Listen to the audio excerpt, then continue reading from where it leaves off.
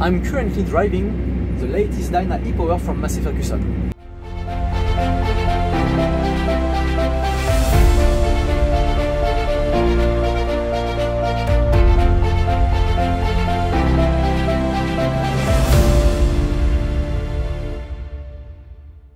The Dyna E-Power is a continuous shifting transmission on all the range of use thanks to the dual clutch technology.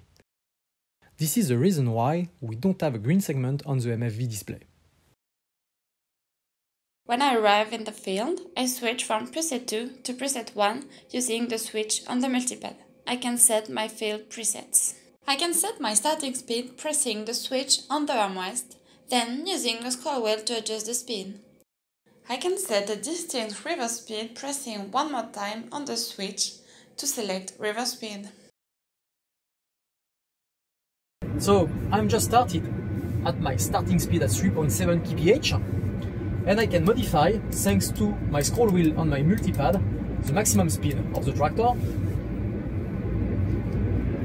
And I'm just selected the cruise one, thanks to the switch on my multipad. And I can modify it directly with my scroll wheel on my multipad. And thanks to the C2 switch on my multipad directly, I can select my cruise number 2.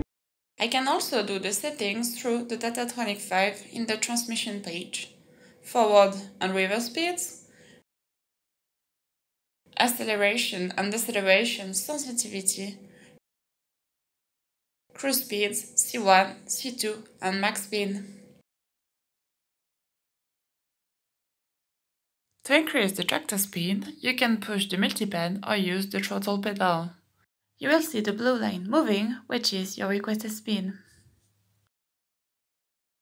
And you will see that the tractors will manage by itself the engine speed, the gear ratio, to get the maximum performance with the best fuel efficiency without jerking.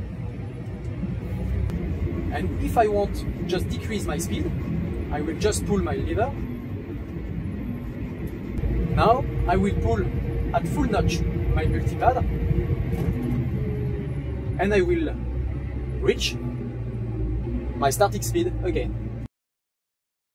Going back at the farm, I change from preset 1 to preset 2 to find different settings.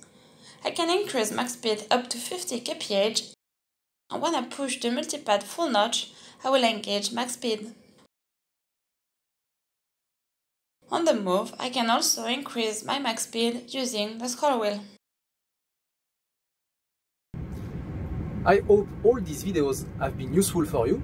Now just try and enjoy driving your new MF8S, and see you soon in the next video.